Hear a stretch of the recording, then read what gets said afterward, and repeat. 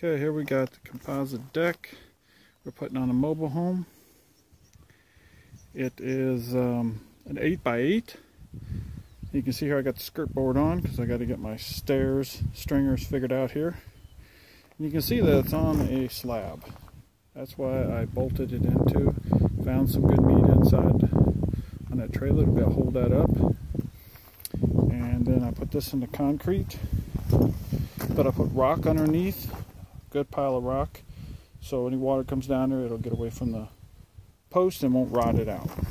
It'll take a lot longer. And got these ready for sleeve because it's going to get the vinyl railing and with black spindles. And as you see here, the composite deck. So I'll just give a little video here of the starting of it. We got it braced up so it won't move nowhere. Because we got the concrete setting now. That's what's underneath there. We got the concrete, a nice deep hole. So I'll turn it back on when we get a little farther. Alright, we'll pause. Alright, I turned it back on here. I was making the stairs here from this concrete, which is level with that there. From there up to here is 38.5 inches. Now I took that and divided it by what I thought it was, by 6, and it didn't come out right.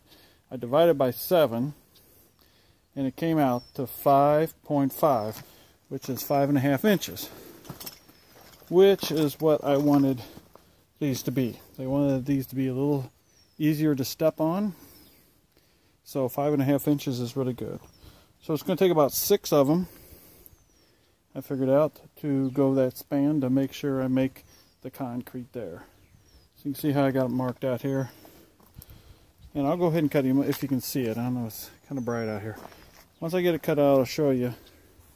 And I'll use this one as the template for the other 3 that I need to cut out for this. So I'll turn it back on when we get there. Alright, now here's the finished product of the stringer. Now to show you how I did that is use these with these stoppers on a framing square. I put this at, if you can see it, I don't know if you can see it, 5.5 inches. And then you put this one here at, you gotta move it over here, 11 inches. Because I moved that one, I need to use it. So right at 11 inches, and that's how you put this in here. You can see how that works, and you scribe that all the way down, and that gives you the right for your, how you do your stringing. Now here at the end, I had to take an inch off of this from this, as you can see here, because this one will get this will get decking on it and this won't. So I'll make all these the same. And then cut this for the angle up there. Okay, and this here I'll just have to get my Sawzall out and knock those little notches out. Okay, we'll turn you back on when we get a little farther.